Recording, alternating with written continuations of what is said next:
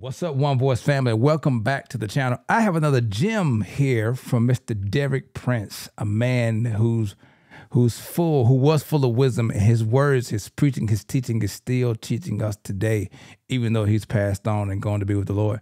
This particular teaching is about how to fight evil with your proclamation. You don't want to miss this. Please watch until the end. Go ahead and like and subscribe to the channel. I appreciate you guys. God bless you. Love you. Watch this. You know, no one is such a successful deceiver as the one who has deceived himself, who really believes his own deception, because he speaks with real conviction. So, and again, where it says evil men and impostors, the Greek word is enchanters or wailers, and it speaks about people who cast spells by enchanting and wailing. Again, we're dealing with the occult. This is very real. Some years ago, a man came to see me, and he said he'd come to apologize to me because he had put a curse on me and my family. And then he told me, and I mean, I didn't accept everything he said, but I just listened. He said he was a practitioner of the occult and regarded as the most powerful wizard in America. And then he told me that he practiced various forms of occult power. But he said, I've come to the conclusion, much the most successful form of power is enchanting. Chanting. That really registered with me. I thought, so when we are singing in the Spirit, we're releasing God's power. And then I thought about the Middle East, where I have lived many years.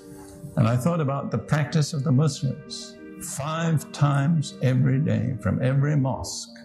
And there are thousands of them. The muezzin, the thing that comes out, the chant, you know, how many of you have heard it at least once? Oh, yeah. All right. It's the most, I think it's the ugliest sound on earth. We worship in a church in Jerusalem inside the old city, which is right next door to the mosque.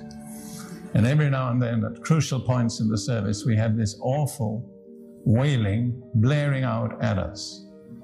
But it doesn't quench the Spirit, because the Spirit is more powerful. But anyhow, I thought to myself, and I think this is important, the place that had, the area of the earth that has most persistently resisted the gospel is the Middle East. And it's because of the presence of Islam, the Mohammedan religion. And what has given them that tremendous power is the regular proclamation of their satanic lie 5 times every day. And if that is so, then what is one of the most powerful weapons that we have? Tell me.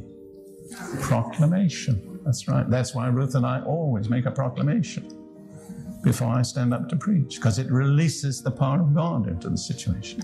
I've told people I don't believe either Ruth or I would be alive today if we had not learned the power of proclaiming Scripture, because we both passed through a time of severe illness.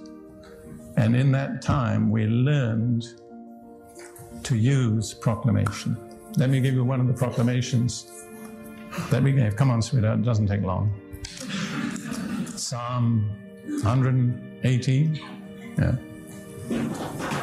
Somewhere in the middle of the Psalm, about verses 15 to 1. Now, how did we start? You pushed. And now this starts with a reference to the devil. You've got to understand that. You pushed me violently that I might fall, but the Lord helped me. The Lord is my strength and song, and He is become my salvation. The voice of rejoicing and salvation is in the tents of the righteous. The right hand of the Lord does valiantly. The right hand of the Lord is exalted. The right hand of the Lord does valiantly. Now listen. I shall not die, but live and declare the works of the Lord. The Lord has chastened me severely, but He has not given me over to death. That's our testimony.